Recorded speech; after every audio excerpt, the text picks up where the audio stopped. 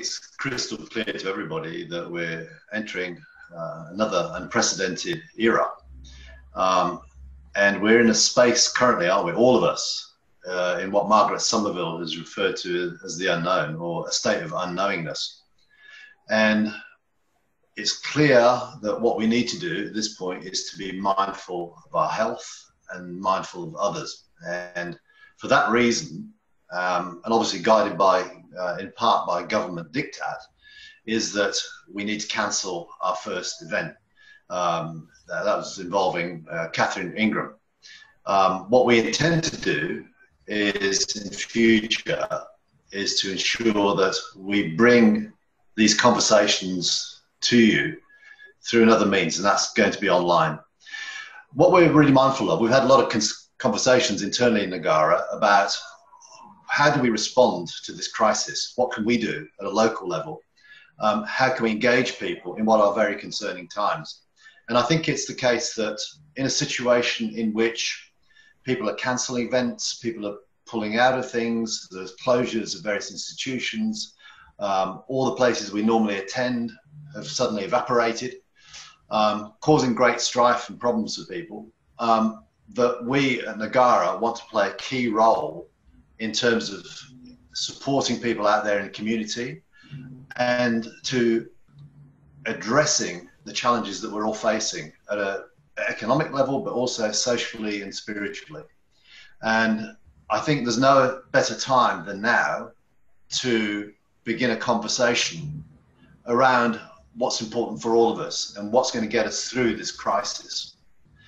What we're going to need more than anything at this juncture is to connect with each other as closely and as meaningfully as we can.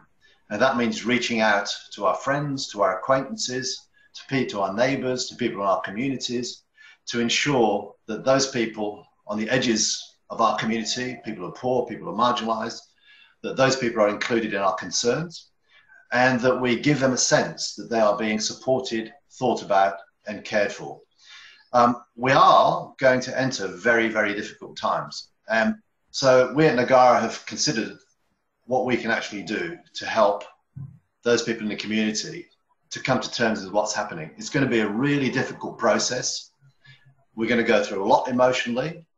There's going to be many challenges. There is deep-seated fear in the community about where we're going with this.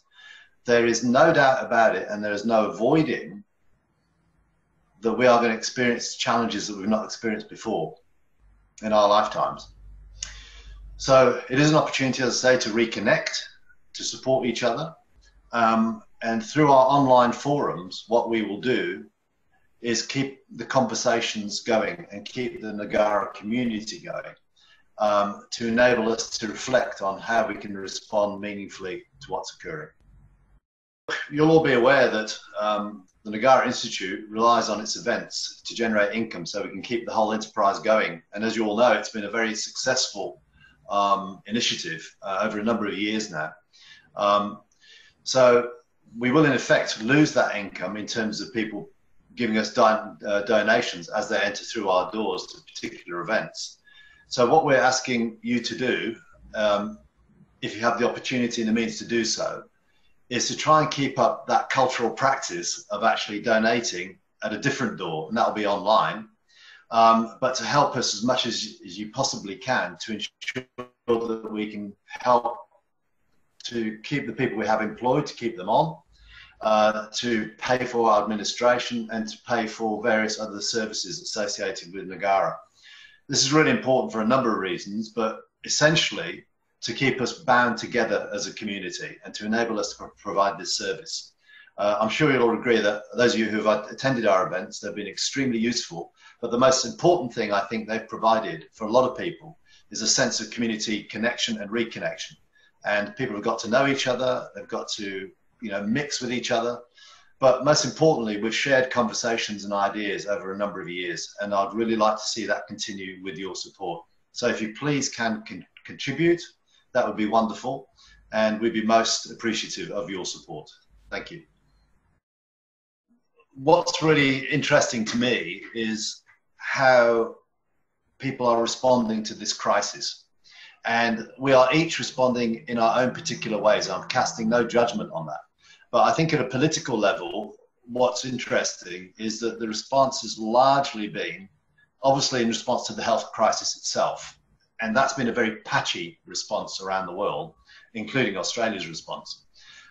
What the second major concern has been the economy. And I get that, you know, because millions of people around the world will lose their jobs as a result of this, particularly if we descend into a depression of the 1929 variety. It's going to cause enormous hardship. But I think what we also need, if we need a stimulus package of the economy, we also need a stimulus package for the mind, for the heart, mind and soul. And we need to rebuild those connections that are essential to our being. We are, after all, social creatures. We need each other, particularly in times of crisis. And I think that the more we can connect, and that may be, well, through online, increasingly so, the more we will find a way through this particular crisis. We cannot respond to this simply at an economic level. It has to be, we have to respond at various levels. And we have to attend to people's feelings, to their sense of fear and apprehension, and their terror of the unknown, of what's coming. Because the next few months will be extremely challenging for all of us. So let's attend to a rescue package, which is about also nourishing the spirit and the heart and the soul.